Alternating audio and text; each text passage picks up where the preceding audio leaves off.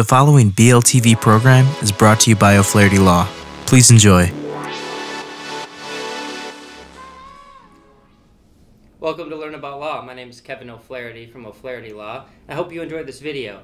If you need some help, please feel free to give us a call at 630-324-6666.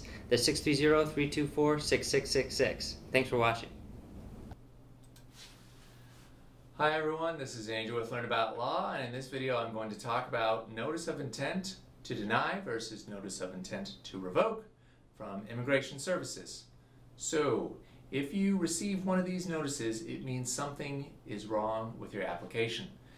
The main difference is this: a notice to deny means that USCIS evaluating officer got your application and determined during the review process that something was missing, incorrect, or you have a criminal history.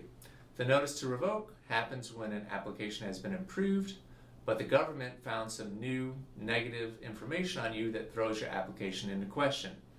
In either scenario, if you don't submit new information or fight the revocation, your application will be denied. If you receive one of these notices, it doesn't guarantee your denial. However, you only have 30 days to submit new information, so you should work with your immigration attorney right away to get the problem fixed.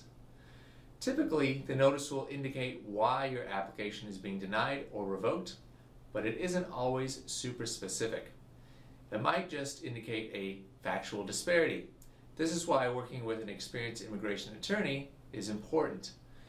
It can save you time and money and keep your application from being denied when it should be accepted. If you have any questions about immigration applications, please give us a call. And as always, thank you for tuning in. Hi, this is Kevin O'Flaherty again. I hope you enjoyed that video.